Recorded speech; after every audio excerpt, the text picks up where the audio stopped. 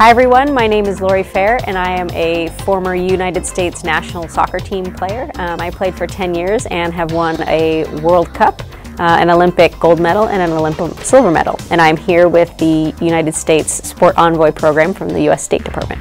This morning we had a session with the Pakistani youth and they were amazing. First of all, they were super welcoming, they were warm, but beyond that they were just courageous. They jumped right in. Some of them, it was their first time playing soccer, and I have to say that they were just fearless. And so I was really impressed. I think they were excited. They didn't really know.